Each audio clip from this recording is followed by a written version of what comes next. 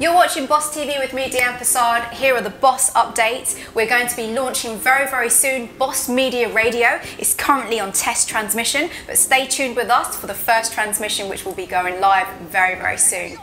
Look out in a little while because we're going to have our very own Boss Media News, which is going to be live from our Greenwich studio. Yes, we've got a new location here at Boss Media and we're very excited for its launch. So keep watching for our very first news, and that will be with myself, Deanne Fassad. Thanks for watching, guys. This is Boss TV.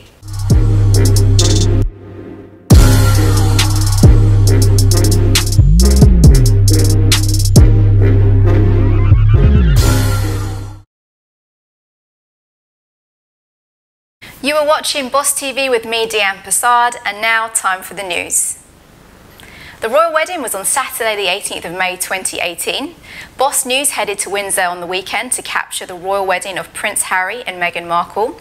The wedding took place at the remarkable St George's Chapel in Windsor, where the happy couple took their vows in front of friends, family, royals and many guests from across the world, including celebrities such as George Clooney and wife Amal, tennis ace Serena Williams, Sir Elton John, David and Victoria Beckham, and Meghan's former Suits co-stars. The young bridesmaids and page boys included Princess Charlotte III and Prince George IV. Many anticipated what Meghan's dress would look like and what the comparison would be between Kate's V-neck dress that was designed by Sarah Burton for Alexander McQueen, as well as Princess Diana's Grandois ivory tagged and antique lace wedding dress with puff sleeves and a 25-foot train. On the day, Meghan wore an elegant sculpted dress designed by British designer Claire Waite Keller, who recently became the first female artistic director at the House of Givenchy last year. The dress was a modest cut dress with long sleeves, a high neck design and a 5-meter long trail. The look was finished off with an elegant hair updo and a diamond tiara that had previously been worn by Queen Mary. To represent Meghan's US roots, Reverend Bishop Michael Curry, the first black head of the Episcopal Church in the United States, drew on the words of Martin Luther King with excerpts from The Power of Love. The late Dr. Martin Luther King once said, and I quote, "We must discover the power of love, the redemptive power of love.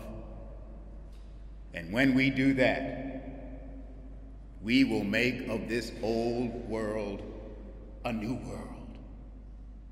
For love is the only way." There's power in love. Don't underestimate it. Don't even over-sentimentalize it. There's power in love. If you don't believe me, think about a time when you first fell in love. The whole world seemed to center around you and your beloved. Oh, there's power in love. Not just in its romantic forms, but any form, any shape of love.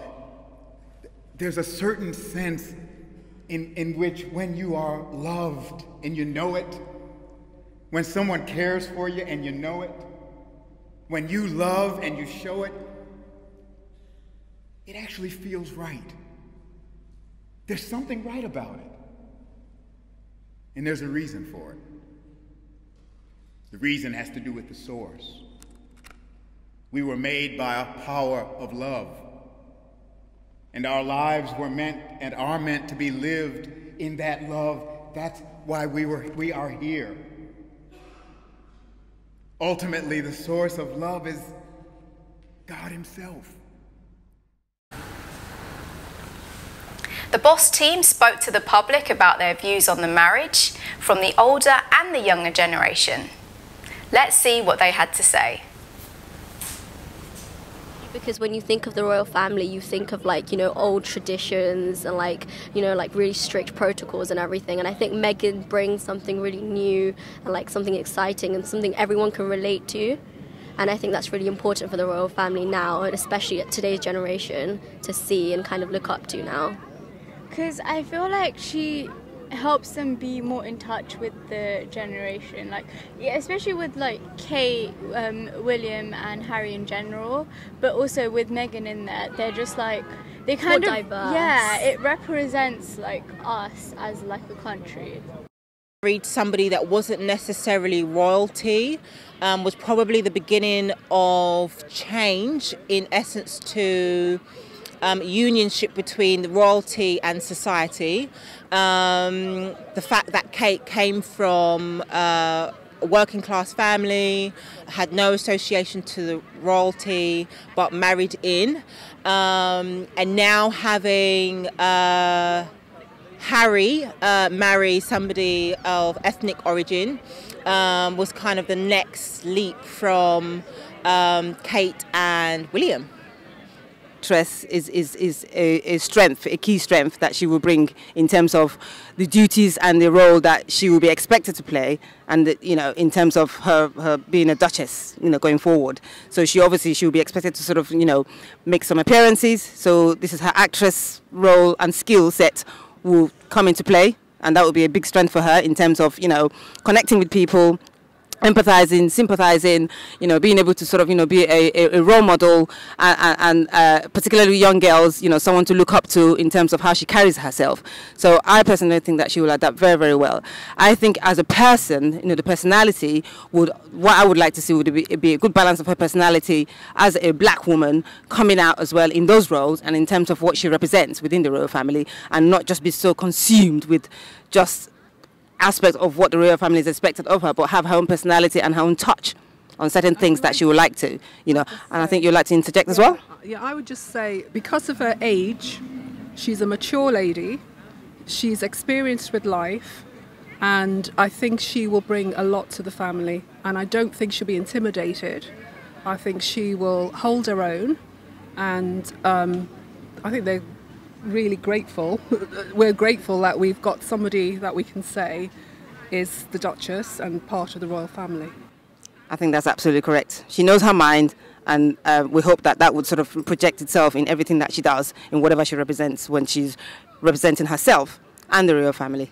The people watching worldwide what we've experienced today, this is a landmark. It's something that we stem from slaves, and our forefathers would never have dreamt that in an establishment that we have here, that a black family would be presently strong in a situation where we have to now move forward and be accepted as a black race. For me, I feel very proud and honoured to be of the race I come from, because Meghan and her family, seeing her mother there, a Rasta woman with locks. I'm British, and for us to even see that happening, it's wow. You know, it really makes your heart feel glad. For Prince Charles to actually be saying to his son, here, I approve, in whatever form it may have been, that makes my heart glad. So Meghan, for me as a black woman, a black conscious woman, and for everyone around the world, the millions of people that have seen this today, I want them to lift their heads up and know that we move forward. Everyone has to learn from this example here in the UK. All the Trumps, the politicians worldwide, Brexit, this is a new era. We have to think about migration. We have to think about where we stand politically, where we are in the corporate world. We can do it. And Meghan, her presence, that colour will always be seen out there in the world. So I'm very happy, very proud, and we're here today.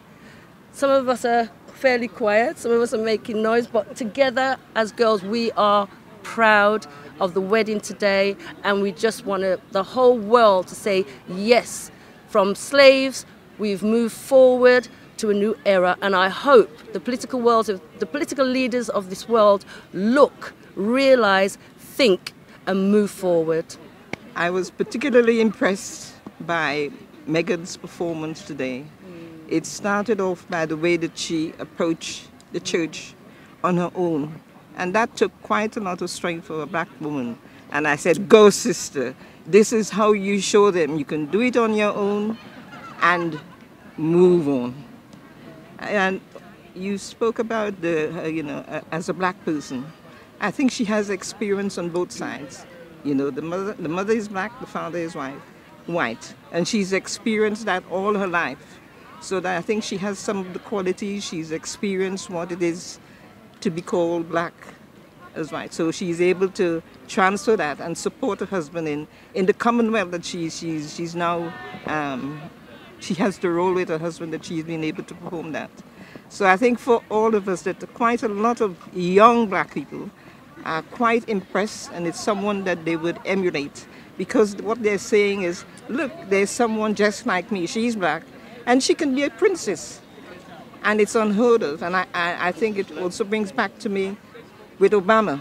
You never thought that Obama was going to be a black president. We've now got a black duchess. One that we've been able to enjoy. All the best. Cheers to you, my sister. Yeah, moving forward, a black woman, the centre of the royal family.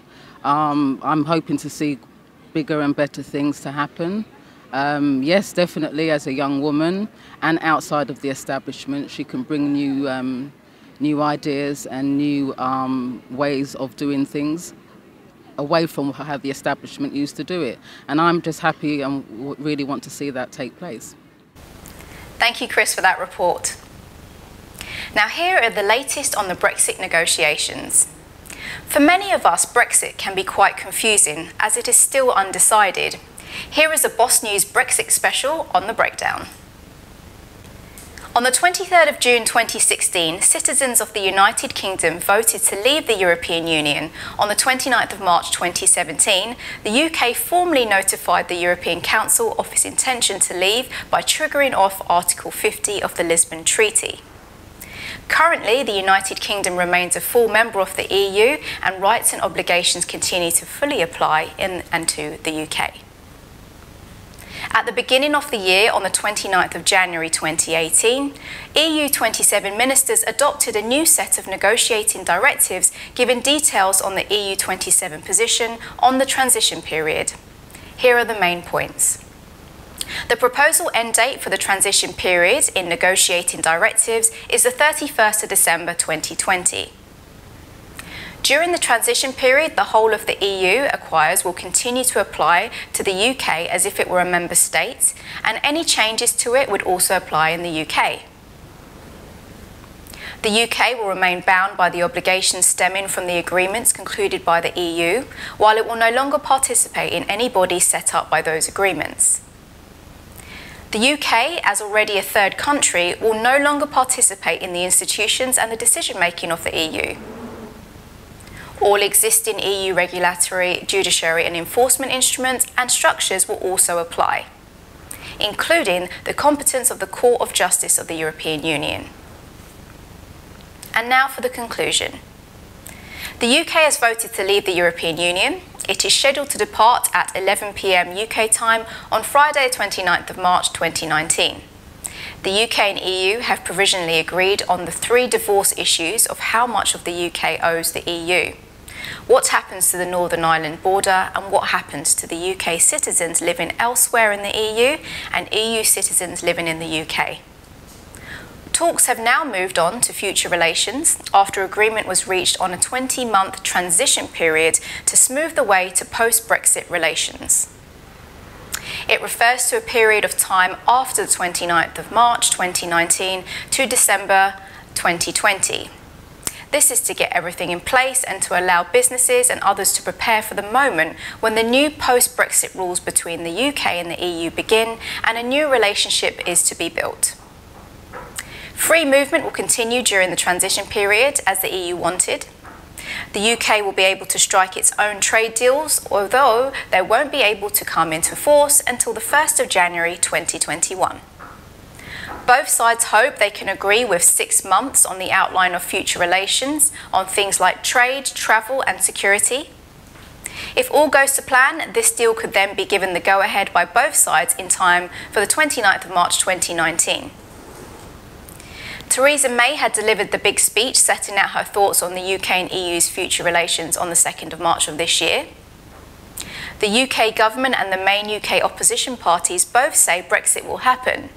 There are some groups campaigning for Brexit to be halted, but the focus among the UK's elected politicians has been on what relationship the UK has with the EU after Brexit, rather than whether Brexit will happen at all.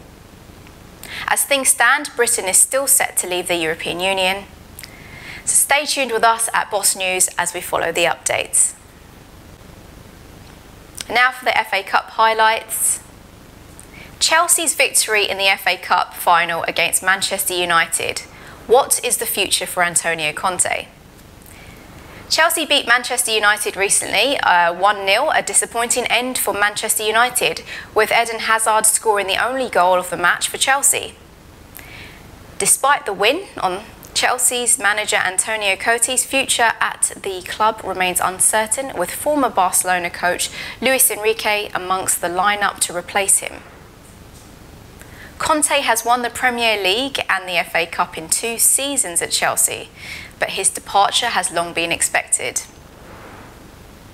Even with the triumph of winning, Conte added, "It's right for the club to take the best decision. The win on Saturday cannot change an assessment of my work." A really strong team, a really great team like Manchester United, we must be pleased. I can't change. I can't change. And I'm this, and I think that my past speaks very clear as a player and as a manager, because I repeat, and you can tell what you want, but I'm a serial winner, and I showed this also in England in a difficult moment for the club after 10 plays, and I think that I have showed this also today, because I think that we found the right way to win this trophy.